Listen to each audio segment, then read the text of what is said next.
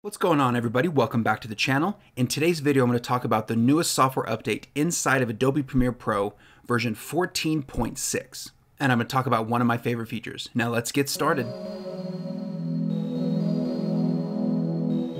Now, if you enjoy watching these videos and you want to see more like it, please subscribe to the channel because I'm constantly creating new content. Now let's head down here in the timeline. Now the one feature that kind of stood out to me in this newest update is something that we all use every single time, and it's something that'll just shave off a little bit more time and just be more convenient. And I'm talking about exporting video. So traditionally with exporting video, you'd have your item in the timeline, you'd have your project finished, you'd come up here to File, go down to Export, go to Media, open up the Media window, choose all your settings, and then export. Or there's obviously the keyboard shortcut that I would do all the time was just Command M on a Mac. It would pull up the same menu, you go through the same settings, export. But the newest feature inside this latest update, 14.6, there's even a quicker way. You're going to see this quick export button, and once you click it, it's going to show you a minimalized version of that export menu. So come down here and there's File, Name, and Location. You click on that. You can name it whatever you want and then save it wherever you want. So I'm going to leave it there. Then if you want to just match the source.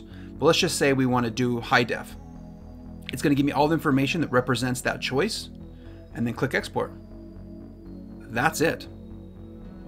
And then it's going to give you a reference down here letting you know where it's saved and that it's been complete. So going forward, if you do it again, we'll click it one more time. And I always save mine to the same place every single time, so I would never change this. So that's one less step you have to do.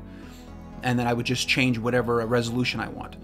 That being said, you can click it, come down to presets, whichever quality you want, and then click export. That's how fast that can be. So it just shaves off a little bit of time. It saves a few steps. If you just have a standard workflow that's you always export in 1080, you always export in 4K. If you have a little rhythm, that'll just shave off a little bit of time and add more convenience. So I think it's a great new update, and all these little tweaks will just make everything that much more simple. And if you learned a little something, enjoyed this video, please give it a thumbs up for the YouTube algorithm. And if you want to see more videos like this, please subscribe to my channel because I'm always creating new content. That being said, have a great day. Later.